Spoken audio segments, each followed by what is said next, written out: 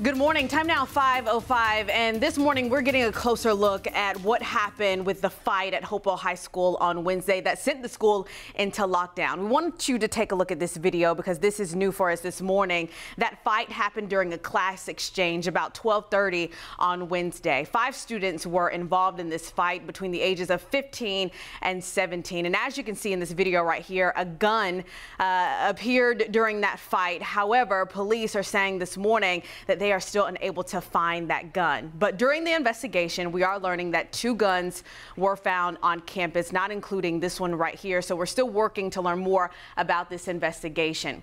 But police believe the fight stemmed from an attempted robbery earlier on Wednesday. During this attempted robbery, they do not believe guns were involved, and they're still trying to find the victims in this situation. Again, something else that's under investigation.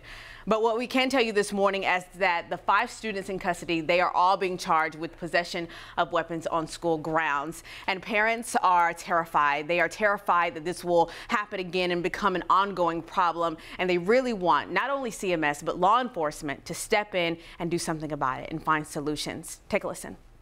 Sometimes I feel like just taking them all out of school and just homeschooling them. Because if it just gets worse like this, you never know what's going to happen. It does give me greater concern, and that more needs to be done. So this story is still developing, but the question is, like I said, what are some solutions? Well, we do know that CMS, the district, and also CMPD, they're looking into increased security, clear backpacks, as well as metal detectors, and a parent program. This parent program will make sure that moms and dads are involved in the school during the day as much as they can to try to be that presence to kind of steer any wrongdoing. Ben?